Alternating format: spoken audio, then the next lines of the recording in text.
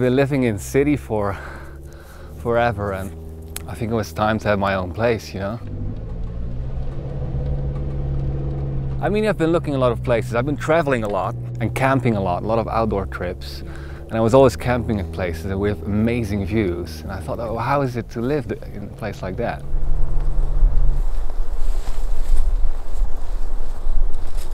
But I never knew I was kind of like wanted to settle somewhere because you travel so often, you know what I mean? But then at some point I started looking, and then these regions here in the Alps, I mean everywhere in the Alps it's amazing, but right here you've got these historical houses. Yeah, I got really convinced by those places. So yeah, it looks like you got one. Yeah. Here we can follow this path. There's no paths here. There isn't? There's no road? No, but this is all part of the property already, and it goes up the hill. I love the outdoors, and I mean these places are, it's a minimal way of living here. I mean, I'm starting out very minimal. It's just stone cabins here. And then, so did you just come walking out here or hiking one, and then? The first time I came in was on the bike. Yeah, I've done a lot of bike traveling, so I usually go up to places like this by bike.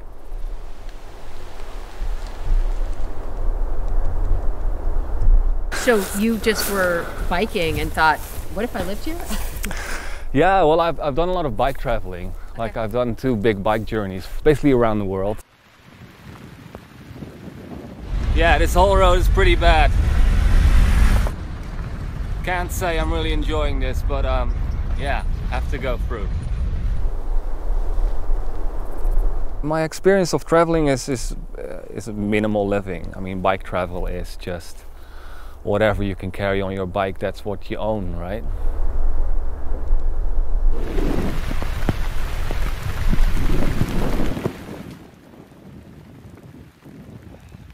So your idea of home is probably already a bit more nomadic. Yeah, my idea of home is shifted a bit, yeah. I mean, I've been traveling like for those years, but I think I wanted to kind of settle down from traveling.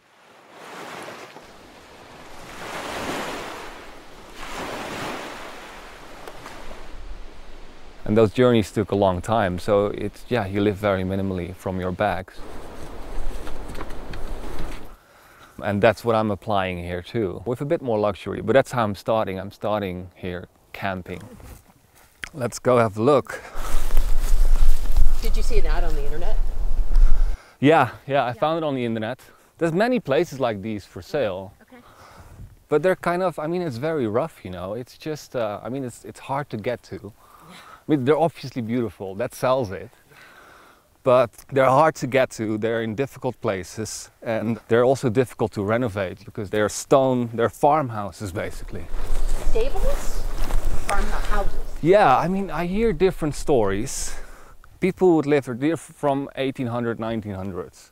People would live here, I think, during the summer with the animals, you know. But in winter there's like 3 months of snow here. You can't do much with animals. And they're very basic, you know, so the people would live on the first floor, and on the ground floor there would be the animals, you know, because everyone was a farmer here. Right now I'm living in this one because it has a floor. Well, the other one has a floor too, but it's kind of bumpy and it's tricky. It's very old. Okay. Yeah, I mean, this is what it is. They're dry stone walls, you know, but they kind of patched it up with clay. But did you buy it like basic. this? Because this looks pretty in shape, actually, the walls. Yeah, but it's built well. Yeah. So some of them are ruins. I mean, if the roof collapses, it goes very fast. But this one is built very well. There's a lot for sale here. So in this region, you could say they're dirt cheap. They go for about 10 to 20,000 euros. You'll have a beautiful plot of land and a cabin. Mine was a little bit more because it includes a bit more land. I have about 6 acres. And I guess the building quality of these cabins I have it was quite good. So we didn't do much with it. And is the roof, is there issues? Is that why there's plastic there? I think he had a lot of leaks. Yeah. I mean, if you'll see it inside, the wind blows through because it's just stones and wood. there's no insulation of something. So yeah, I've been sleeping in my tent for the past days because, as you can see, there's a lot of holes in the roof and in the wall. I've put a stove here, and I thought like, okay, with the stove, I can make this work, but it's hard to heat. I was having my desk right here, and then this side gets warmed up, and this side is still cold, you know. So you have to be right next to the stove. Right next to it, because the wind blows through, and it's all just, I mean, look at the window. There's no glass or something. It's quite rough at the moment. But you have, I mean, you have a little setup over there. It's really nice. Yeah, because I bought it 3 weeks ago. And I wanted to, like, so the first priorities was warmth and making it a bit cozy so I could kind of live here. So this is just a quick kitchen setup, you know. What do you have? Because number one, you have electricity, which surprises me. Yeah, I have a small solar setup. So that's like 50 meters from the house because that's a sunny spot. Small setup, but it runs the light in my laptop and it can charge a few things, and for tools it's fine. And this is gas. That's propane. Okay. So you just for cooking. You cook here. Yeah.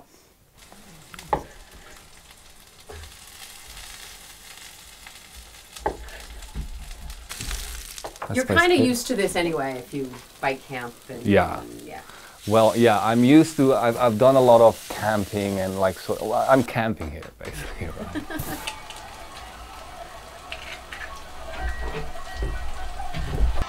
And I've done winter camping as well. I mean, so I have a very good sleeping bag and everything is just like, it's all technical. So if you have a good enough sleeping bag, you stay warm. You're not worried about Yeah, but You don't heat at night?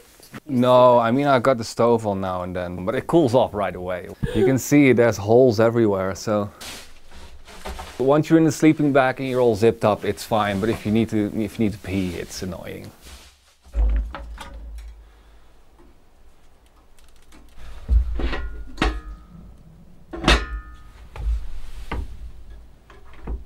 So this was legal housing.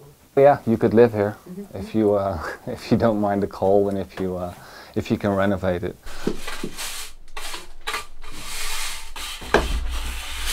I will work on this roof, which so all the stones need to go off, and like these part needs to be replaced. These are fine because it's built very solid. You know, you can see like there's 1, 2, 3, 4, 5 beams, which are quite thick. Because everything is very heavy, right? Like the walls are this thick. And then the wood. You can see, right? Is that the wall? Yeah, it's super thick. It's like 50 centimeters, something like that. Because they need to be that thick because it was drywall. You know, it's all puzzled on top of each other, all the stones. So you need to replace the roof. What else? Yeah. So in Italy, that's another reason why buying a house like this is tricky, because in Italy the building rules are quite strict. Once you change the structure, it's getting difficult. So if you want to make a big window here, for example, which would be amazing for the view, right? It becomes very complicated in kind of rules. You need to have a concrete belt on, so the whole roof needs to go off. There's this whole list of things that you need to incorporate into the building. But if you keep the structure as it is and keep the roof as it is, so you only replace these ones and these ones, you're kind of not, I mean, you're touching the structure, but for the rules, you're not. So it's more flexible and you can do the work yourself. So you can change the rafters. It needs to be the same material, right? So this needs to be wood, that needs to be stone, but you can insulate it. But you cannot change the door, you cannot change the windows. It needs to stay the cabin as it is. Yeah, but still a lot of work, but that will probably start next year in spring, because in a few weeks' time it probably starts snowing and then it's getting really rough here. So at the moment this is my tool shed. Here the walls are, you got this, there was a fire here, or they just made a fire here. So that's why I think they lived here as farmers and not the whole year round. Because I mean, if this was the stove, you know, just build a fire here, you can see what happens. So this is a 2-bedroom. Yeah, I think this could be a nice kitchen, and then you walk in here and then you got maybe a little living room and maybe downstairs bedrooms. But I'm kind of all figuring it out, you know. As I said, I've been here for 3 weeks, and I think you have to kind of spend time in a place, you know, to kind of learn what it needs to be. Yeah, be careful. This floor is very dodgy. Yeah, you're right. Actually, you see right through. Yeah, you have to be careful where you step. And where you put your head. Is Is it going to be low? So no, I think these were there for planks, so for storage or something. Okay. So these can be taken out. Okay. So I can stand up straight everywhere, and I'm 185, so Okay. that's okay. I mean, the doors are very tiny. It probably makes sense when you remember the way they used to live. They probably were outside all day, so all they probably wanted coming back was somewhere cozy. Yeah. And for me, that's the same, because I bought this place to not sit inside all day, right? It's a place you wanna live outside, and the homes are a shelter. The homes have changed the function of the home. Like previously, people were farmers; they were working outside, and the home was a shelter. It's the place where they eat and sleep. I think this should be like that, and the historic value of these houses is so beautiful, so I want to keep that intact. So you got the holes there, and a farmer told me they would put like sticks in there, and they made planks, like temporary, and they could put hay on there to dry it. You know, so it's off the ground. There are 2 other rooms here, but those are very, I mean, Downstairs. downstairs. And here you can see where the animals would feed, right? Like a trough. Yeah, this is the floor, right? So you would have to replace. This has to be all has to be done. You can do that. You have skills. I could do that, yeah. Where it gets difficult is the roof, because those stones are heavy.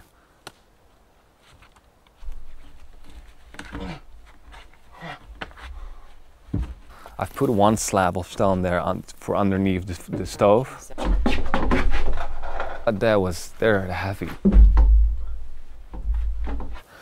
And this is your water source.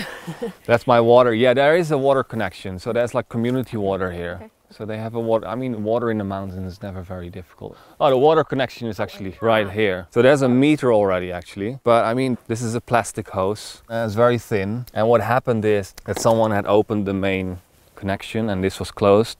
And then in winter it freezes. So it explodes, so there's a leak here, and there's a leak underground there. When I came here on the first day, I just opened the tap. After a few days, like the water company, they come with vans, they were in trouble. And it turns out that the whole mountain didn't have water, like down the slope, because there was a big leak here. And all the pressure was going away, so all the water is So they told you, no, here. You have to turn it off. I had to turn it off, and I know what the problem is, so I can fix it. But that's the reason why this is very green, like this. It spills water into it. So right now I'm working on the solar. So I prepared most of it before I came here.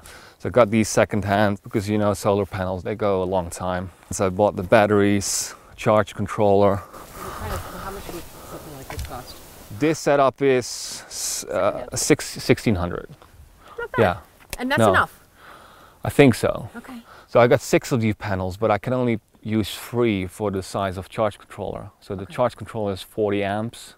The batteries are 300 amp hours. So there's 300 amp hours batteries. Okay. So that's right here.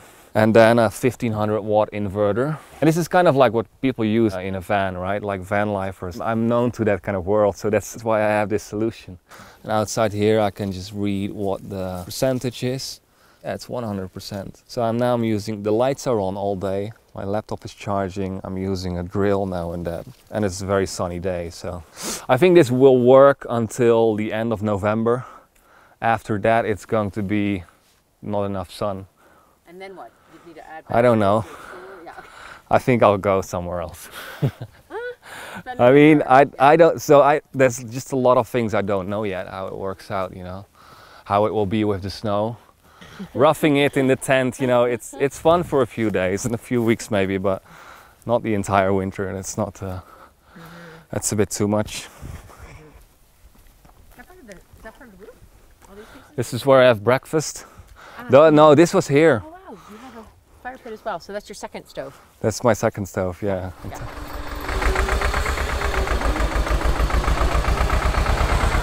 There's a movement of people, younger people, going back to the cities. That's been happening for years, of course, and that's why you only meet old farmers here and older people. But I mean, with people, more and more people working remote, I mean, why would you not want to work here on your laptop, you know?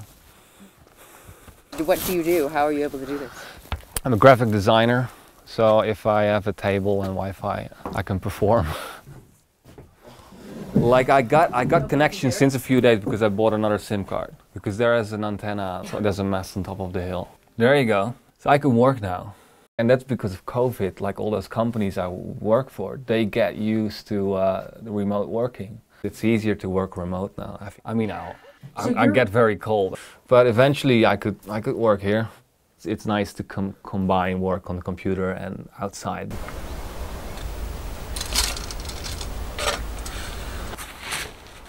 Because as you've seen, a land like this, there's always a lot to do. Like I could start, I mean, when the renovations are kind of finished, a long-term goal is do some farming, you know, do some vegetables, maybe have some animals. But I mean, that's further in the future.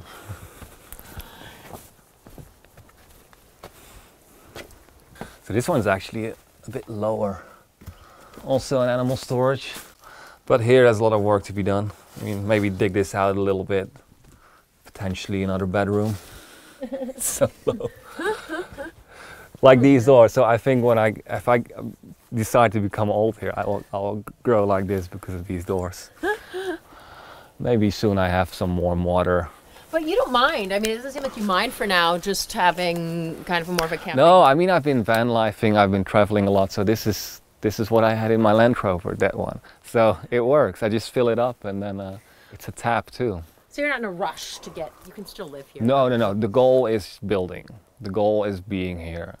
Having it finished in a few years' time, that's one goal too. But no, it's just spending time here, enjoying the view, enjoying the sun, and this laboring away.